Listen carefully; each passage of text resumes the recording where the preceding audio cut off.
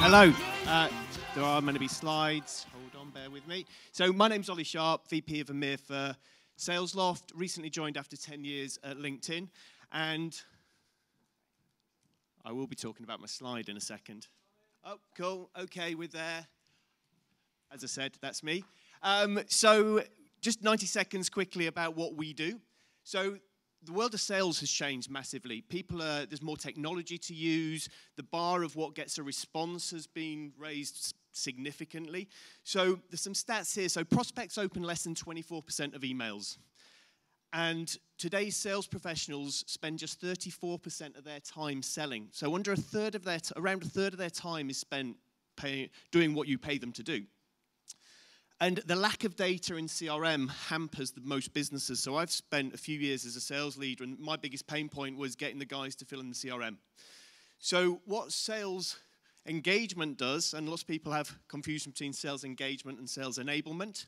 Sales engage too high. I'm really sorry about this. I'm trying to read from that. So it streamlines the sales process to create personalized and automated sales journeys. So it helps your team basically build cadences so they can communicate with their prospects or even their clients and make it personalized for them.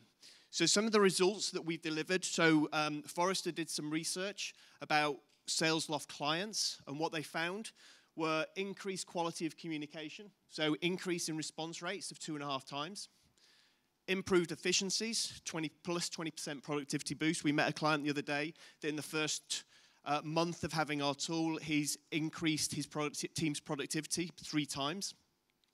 And it enables a business to build a predictable business model and also understand best practices, who does what works for people, to pass it around to make sure everyone's as good as or better than your best person.